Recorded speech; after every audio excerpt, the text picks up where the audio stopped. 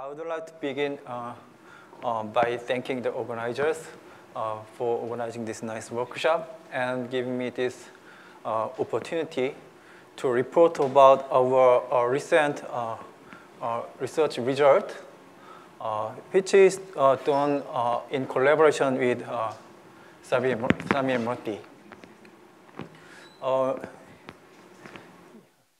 In the previous session, Bernard talked about general formulation of localization in supergravity.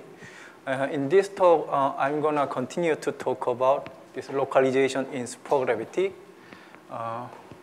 Here, from the title, you may be able to see the two keywords. One is equivariant cohomology, which is from the charge that we use for localization. And the other is twisting of fields. This is useful for computation of one-loop determinant. So, yeah. Let me start with general motivation. Needless to say, supersymmetric localization is a very powerful tool for exact computation. And there have been many applications for various field theories in various backgrounds in many dimensions. And we have been looking many such examples in many talks in this workshop. So then natural question is, how about application to supergravity? It could also possibly apply to the supergravity because the argument of supersymmetric localization principle is so general. One critical requirement is that we need an off-shell formulation of supergravity. And unfortunately, there's a restriction for such off-shell formulation. For higher supersymmetric case, we don't have such off-shell supergravity, but however, it is still fortunate that up to n equal 2 supersymmetric case, we have an off-shell formulation of supergravity in terms of four-dimensional language. Especially n equal 2, it is constructed so-called as a superconformal construction in the 1980s. And for Euclidean supergravity, DeWitt and Valentin presented a paper which turns out to be very useful for our application. Once we perform this localization computation, then this will provide an example of exact computation of supergravity.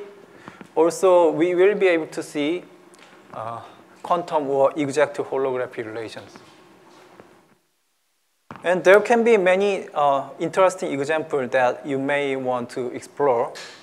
But here, our physical interest is in the system of BPS black hole entropy for each ADS2 CFT1 correspondence. Let me briefly review about the story of black hole entropy formula. So black hole entropy formula was firstly suggested by Bekenstein and Hawking as the area of the near horizon geometry of the black hole. And later, it received the statistical interpretation. The Strominger and Vafa showed that counting the microstate of string theory reproduces, for the BPS black hole case, reproduces the area law of Bekenstein and Hawking. And yesterday, there was a nice talk by Professor Vafa.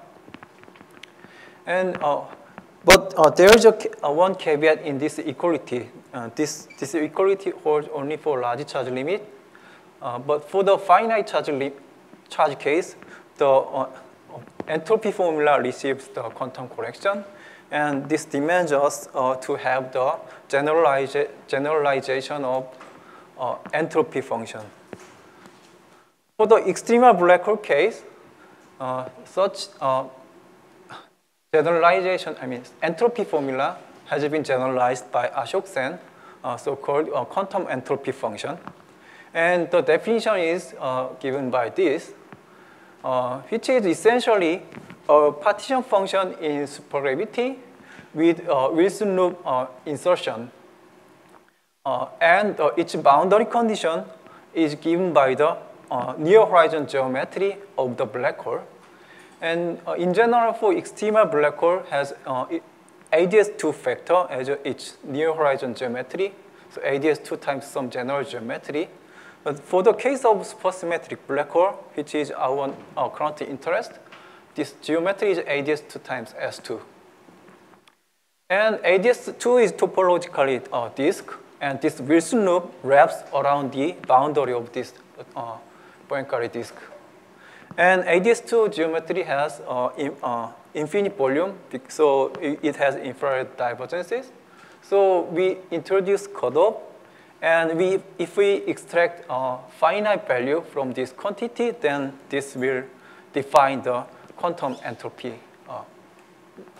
function. And since its suggestion, there have been many successful tests for perturbative quantum corrections. Those people computed one-loop computation on the one-shell set point, and that result completely agrees with the microstate counting. And not only for the perturbative test, we also want to apply the supersymmetric localization for the exact test of this quantum entropy function. To apply the supersymmetric localization, we modified action by adding this Q exact term with real parameter lambda. Here we used canonical choice of this fermionic variable V as the summation over all the physical fermions in the series. And this algebra of our fermion symmetry closes into the compact bosonic symmetry we call H. And in our case, this will be L naught minus J naught. Here, L naught is a rotation of the ADS2 disk, and J naught is a rotation of ADS2. And since this partition function is independent of this real parameter lambda, and we can freely take lambda to be infinity, then the set point approximation becomes exact, and the new set point appears. That set point satisfies these localization equations, which called localization set point, or equivalently we say BPS configuration. So we need to solve this equation for all the physical fermions. And this localization set point was obtained. And it was quite remarkably simple. So for the Weyl multiplet, it turns out that the Weyl multiplet is localized to the ADS2 times S2 configuration. This is ADS2 times S2 metric. Here, L is the radius of this metric, which is the scalable parameter, which can be fixed to arbitrary constant by Weyl scaling symmetry. So this can be set to 1. And then the official contribution of the gravity comes in the physical metric, let's say capital G mu nu, from the scalar in the vector multiplet through its scalar potential, because the relation between this physical metric and metric in Weyl multiplet is related by this scalar potential vector. And this scalar, is in vector multiplet. So in the vector multiplet sector, the solution, localization solution is also obtained, which is labeled by one parameter, let's say C, for each multiplet. So our pioneering work in this direction was done by Deborka, Gomez, and Murthy. And this is the general localization result of the quantum entropy function. And here phi is the redefinition of classical saddle point parameter. And this part is a classical action on the saddle point after renormalization. And this part is a one-loop determinant part. And then these people considered some n equal 2 truncation of n equal 8 supergravity with some assumption of one-loop partition function, and considered microstate counting of 1A BPS black hole in type 2 theory in T6. And they showed that the integration over saddle point would give very precise agreement, which will give Bessel functions. But there was something to be more understood. Like apparently, this one-loop partition function should be understood, because the classical, this measure in the classical integration will be given through the all the computation of one-loop determinant. So later, myself and my collaborator, and at the same time, these people showed that this one-loop determinant has the following universal form. This is given by the Kähler potential on the saddle point with some coefficient.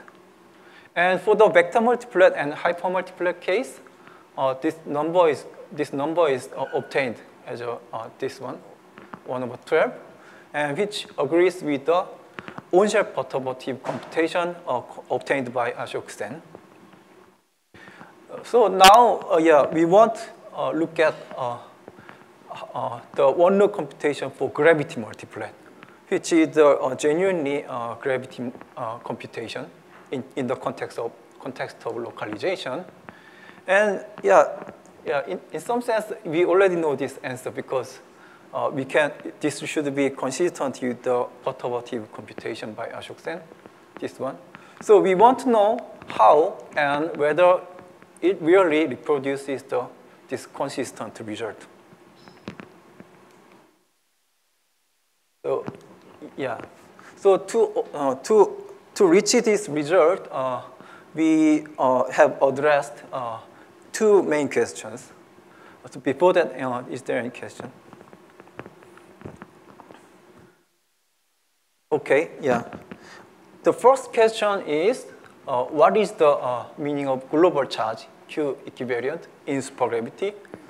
Actually, this question was addressed in the previous talk by Bernard, but let me repeat this question again, because this is very essential in our computation, and I show the application to n equal to supergravity. And the main confusion may comes from the usual slogan that there is no global supersymmetry in a theory of gravity. That is, in supergravity, supersymmetry is also gauged, which is not a real symmetry of functional integral. But this slogan is actually not always true. This is when it comes to the space-time symmetry. So the global symmetry comes from if we fix the background, and in the computational partition function, we always have to fix the boundary condition. So we set the background as this boundary condition, then the global supercharge Q equivariant is inherited from the symmetry of this background. Then it's a kind of problem of background field method. So we split the gravitational field into background part and quantum part, and we need to define the action of this global supercharge on the quantum fluctuation.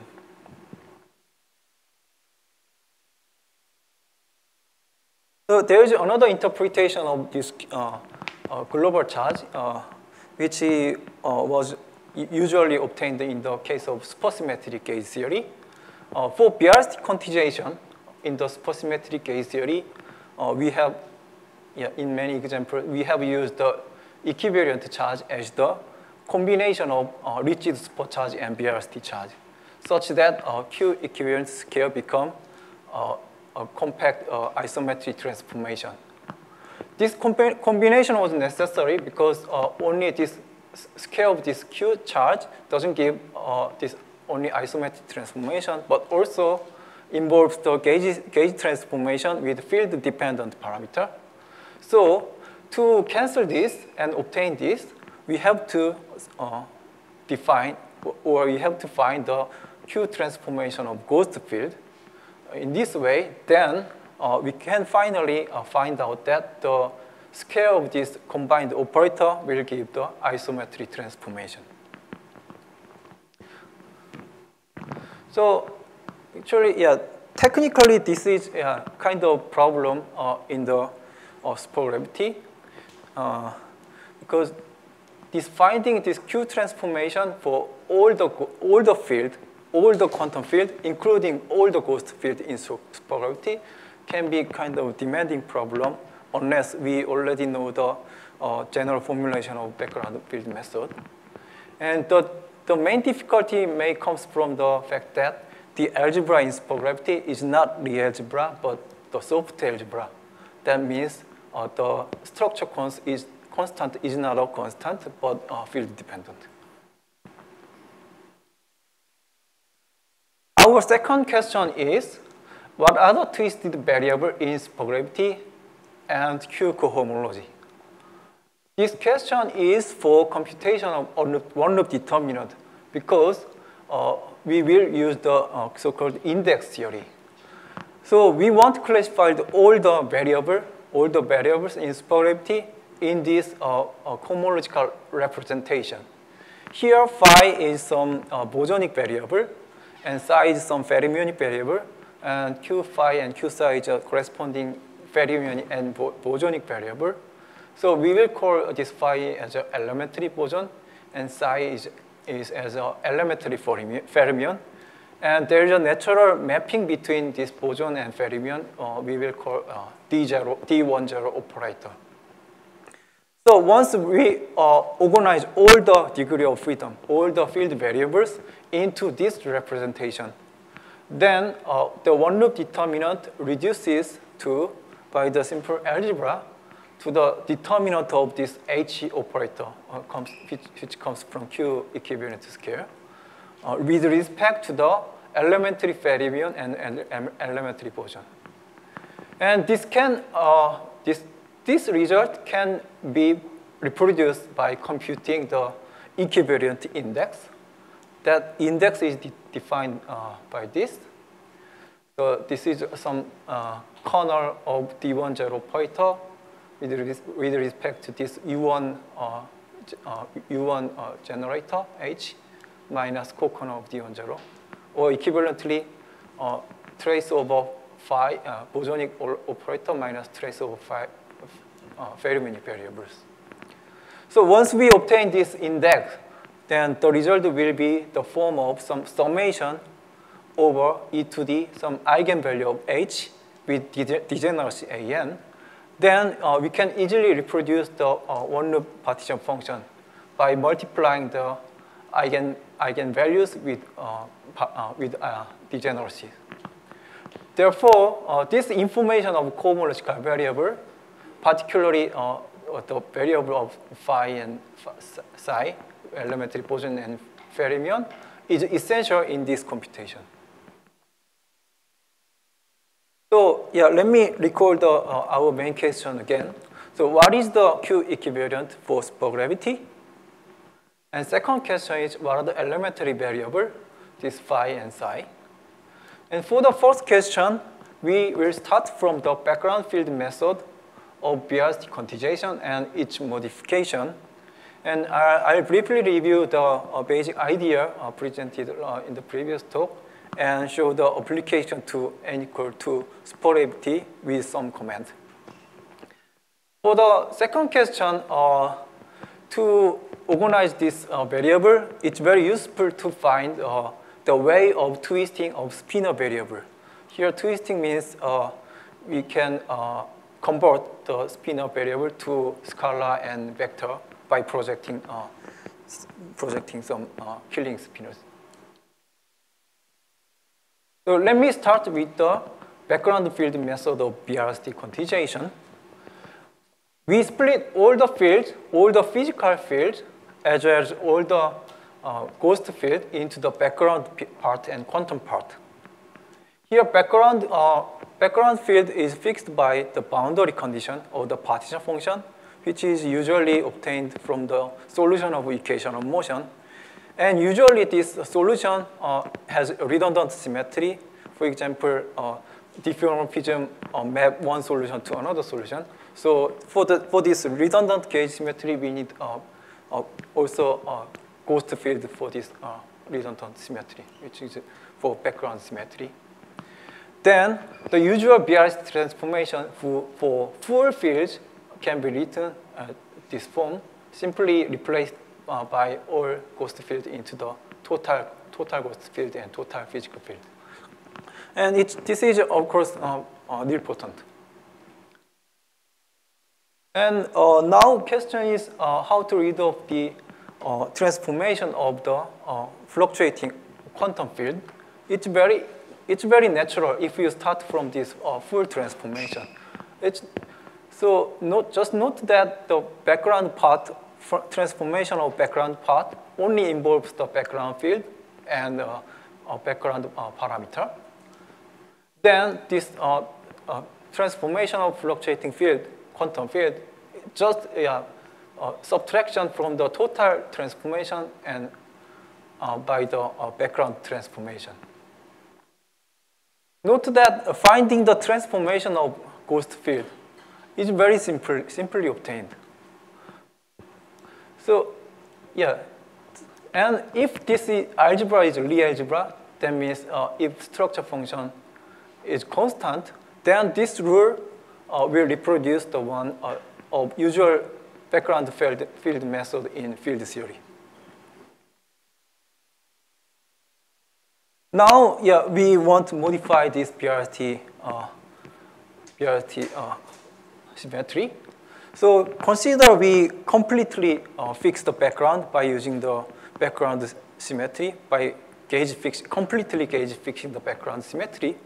Then there is no background value for ghost field except isometric transformation. So to choose this background part of ghost to be an isometric parameter, in this case, this will be the killing spinner. Then this background part symmetry transformation will go away. And one comment is that for non-compact space, this isometric parameter is not normalizable. So this is no longer gauge symmetry. If we consider the compact space, then this isometric parameter, maybe this is constant, is still normalizable. So this is still redundant gauge symmetry. So we need to introduce additional ghost for ghost. But in our case, for non-compact space case, we don't need to introduce additional ghost for ghost field. Now, this background part of ghost field, which is just isometric parameter, so we can impose this variation of this parameter to be 0. And this is really a deformation. Then this algebra equivariantly closes to bosonic symmetry with rigid parameter given like this. Now we also have to look at the transformation of the anti-ghost field and auxiliary field. We can find out the transformation rule in such a way that the algebra closed in the same way as the other field.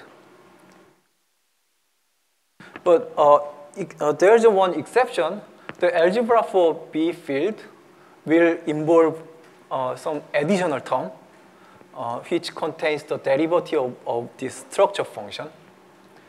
And yeah, if this structure function was constant, then the algebra is completely closed.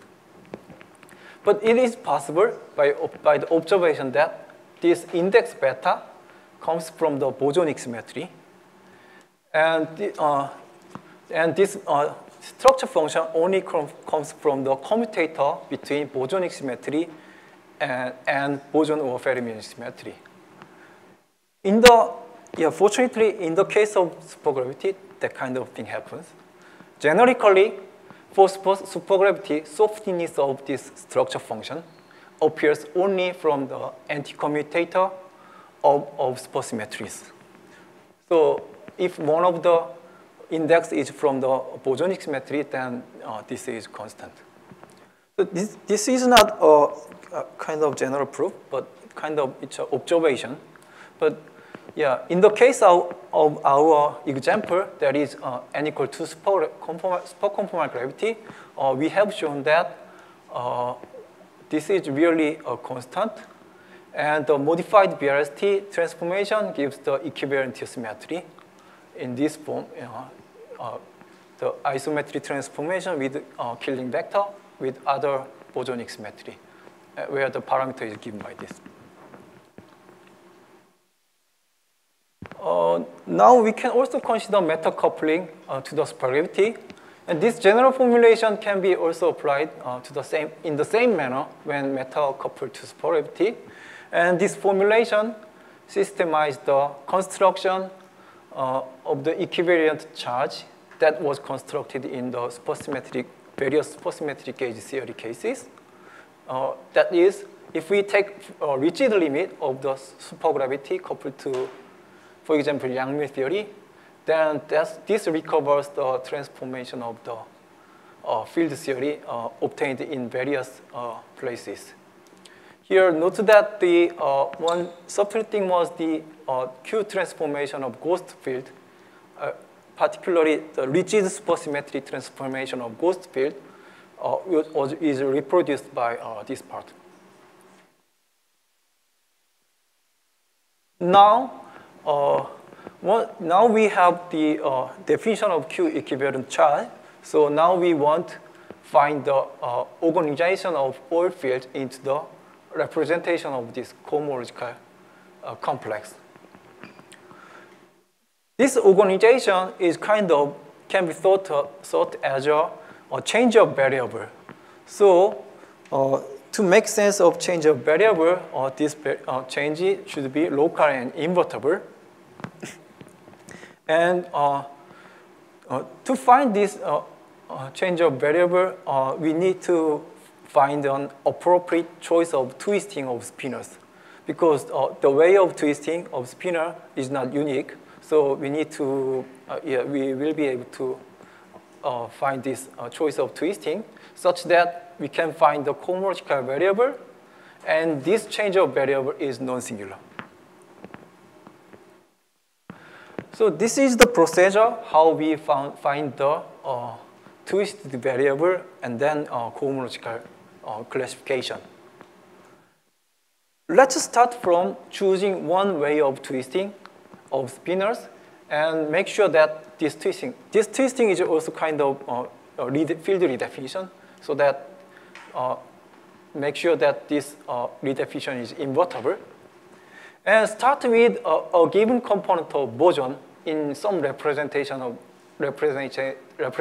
R of gauge group or Lorentz symmetry or I symmetry, etc., or start from fermion, and consider variation of this bosonic field, which may be very complicated, maybe composite combination of other bosons and fermions with some coefficient made of killing spinors and background value of field. And in this complicated combination, try to find the single fermionic term, which has same representation with this bosonic field R, and which linearly appears. This single term, fermionic term, should not involve any derivative, also any coefficient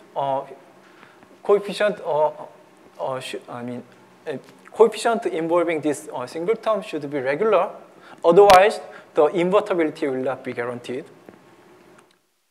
So if we can find such a fermionic term, then we can classify this bosonic variable as an elementary boson, and may exclude this fermion from the elementary fermionic variable, and keep this process until the end. If we fail, then we may choose a wrong way of twisting. So we try, reconsider twisting and keep procedure again. And this is kind of change of variable, which contains linear term and non-linear term. And this procedure to ensure that this linear term is regular transformation. So this procedure guaranteed invertibility if we consider small fluctuation. So yeah, for the case of large fluctuation, we just assume it holds, the invertibility holds, yeah, even for large fluctuation. For example, let's take an U1 gauge multiplet. So vector multiplet has this gauge field and complex scalar and gaugino and three auxiliary field. This has 9 plus 8 degree of freedom. And for the BRST quantization, we add U1 ghost multiplet, which has 1 plus 2 degree of freedom. So we total have 10 plus 10 degree of freedom. So we choose a way of twist the variable using the some production by this fermionic basis, and we got some scalar and vector and some tensor. And this inverse relation is given by this. So inverse is guaranteed. So this is invertible. Actually, you could have used another way of twisting using another set of spinor bases. But yeah, once we find one cohomological variable using one way of twisting, then this may be enough to get the result. And the other way of twisting will give same result of partition function. So now investigate the variation and following the previous procedure that I presented. So now that the 10 plus 10 degree of freedom falls into a representation of equivariant algebra. So we found the elementary boson to be gauge field and one of the scalar field, and elementary fermionic to be the some fermionic field and ghost field. This is by looking this symmetry transformation. So just looking at the transformation of elementary boson, we get the linear term of this fermion without any singular coefficient. Also, starting from elementary fermion, we get this linear term with regular coefficient. And starting from this fermion, we get the auxiliary field with regular coefficient. Now we want to classify this variable for bimultiplet case. So bimultiplet involves this graviton and gravitino, and all the R-symmetry gauge field for R-symmetry, also auxiliary tensor field and fermion and scalar field. So this was 24 plus 24 degree of freedom if we remove the gauge redundancies. But for the BRT quantization, we want to look at all the degree of freedom, which is the 43 plus 40 degree of freedom if we keep all degree of freedom. So now we add 51 plus 54 goes the degree of freedom. This is quite many.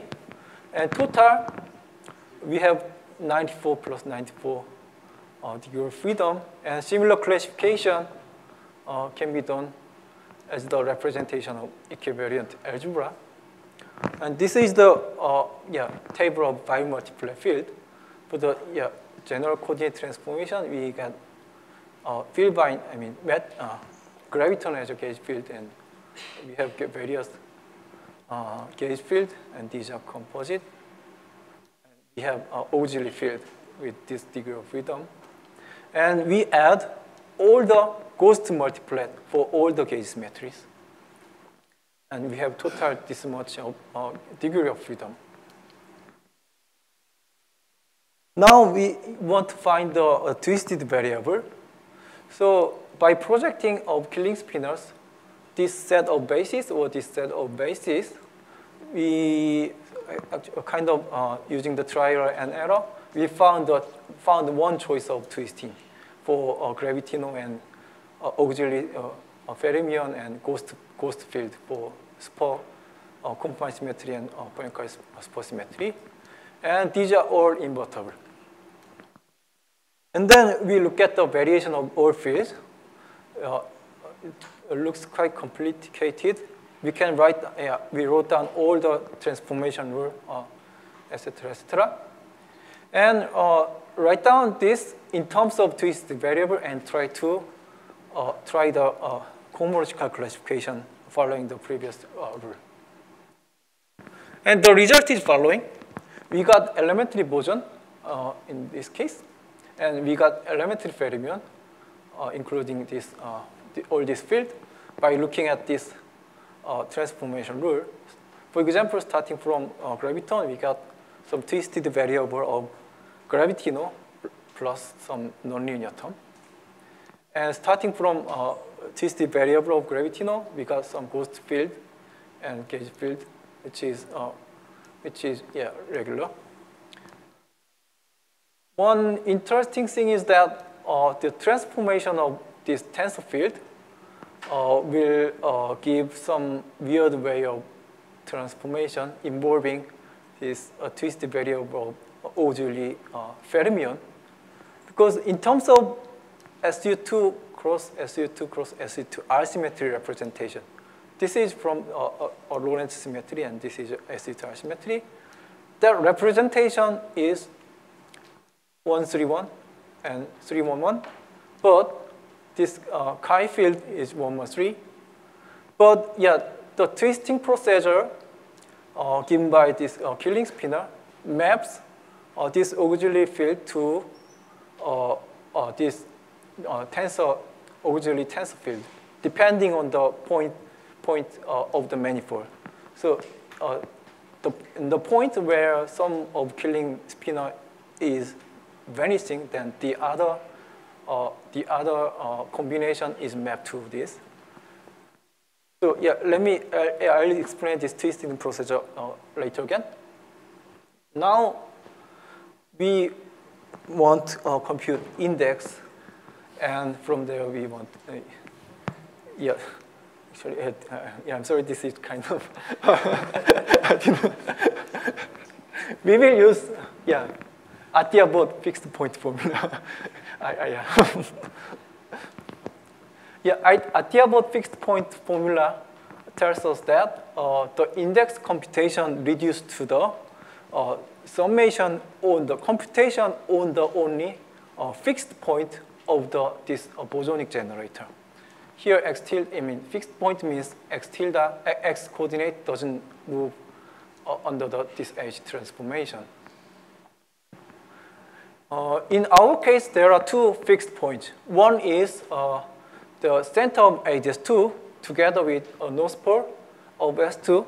The other is center of ADS2 together with south pole of S2. So at this fixed point, the twisting procedure happened. So twisting between SU2 R symmetry and one of the SU2 in the Lorentz group, the twisting of them happened. So at the fixed point, let's look at the chiral part and anti-chiral part of Killing spinner. That is reduced to following way. So at north pole, here eta equals 0 and psi equals 0, then one of the Killing spinner becomes 0. And at south pole, the opposite part of the Killing spinner becomes 0. So this Killing spinner relates, this SU2 R symmetry and SU2, one of the, more precisely, identified with inverse of SU2 minus at north pole and inverse of SU2 plus at south pole. So that at the north pole and south pole, we classified all the representation of all the cohomological variables, elementary cohomological variables. So this is the all the representation, in terms of this twisted representation, twisted group for boson and fermion. And once we know this representation, then it's very straightforward to obtain the this trace. The result, using the Atiyah-Bode fixed point formula, and the result will, we will get this kind of result, and by expanding this and read up the eigenvalue and degeneracy, then we can read off the contribution to the one-loop determinant, and then obtain this coefficient. Actually, we got 11 over 12, and there's more. Recall that there is overall zero mode contribution of the bimultiplet.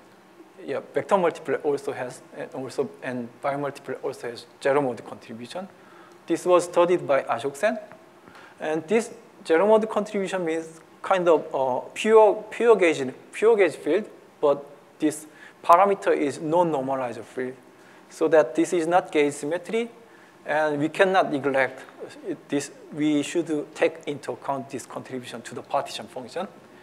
So by Ashok's study, he obtained this zero mode contribution to be 1. So by adding this, we obtain this very happy number, which is consistent with on-shell computation. Now, let me summarize my talk and give brief. I'll give brief outlook. So we have constructed equivariant supercharge for n equal to supergravity case, and classified cohomological variable with appropriate definition of twisting of variables. And the index computation gives one loop for bimultiplet, which agrees with on-shell perturbative computation. And we hope that this work brings some clarity to idea of twisting and localization in supergravity. And it may be useful in other direction also, like other system, like ADS CFT correspondent in other dimensions. Also, it would be interesting to find the relation, I type. Some relation between twisting of our supergravity and some topological gravity. Thank you for your attention.